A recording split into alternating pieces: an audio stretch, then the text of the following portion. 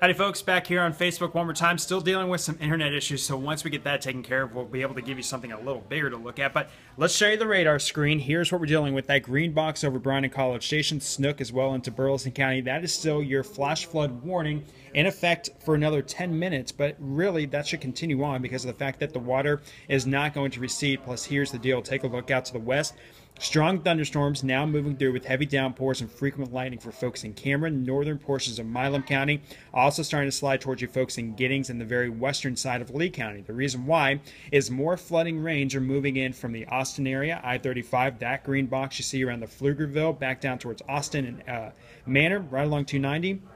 That's another flash flood warning, which means heavy rainfall continues to move with this, and that is all moving in the direction of the Brazos Valley. For now, not a very major concern, just because that we do have the western side of the area, didn't see quite as much rain.